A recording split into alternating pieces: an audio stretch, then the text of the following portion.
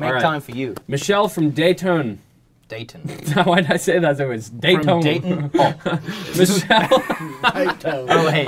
Dayton. Michelle from Dayton, Ohio says, I want to know what you're thinking before you go on stage, and I want you to mind your own business. I'm totally kidding. We get real sassy on these things, don't we we? don't need to talk about. What's on my mind? What do you think about? What's on my mind? You think about me, it's like, wow, I'm going out in front of people with like Ash on the drums, and that's pretty awesome. There's a lot of manifestation happening, you know, envisioning the show. Yeah. Totally.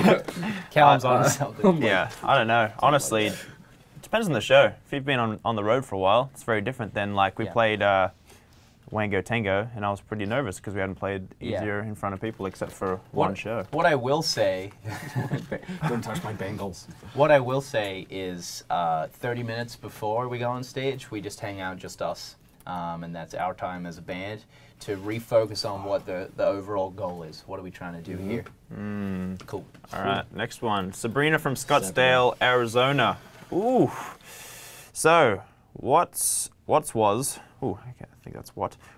the first venue you played as 5 Sus? It's easy. Wembley Stadium. Stadium of Australia. The whole country were like, damn, we love this band. They've never played a show. Let's get together and go see them. Yep. And there was roughly, what is it, 24 mil? Yeah, well, they had to like build the stadium. It was a big gig. Yeah, it was crazy. Like another country. No, we played at a pub with a bunch of metal bands who booed us. Yep. But here we are. Into that.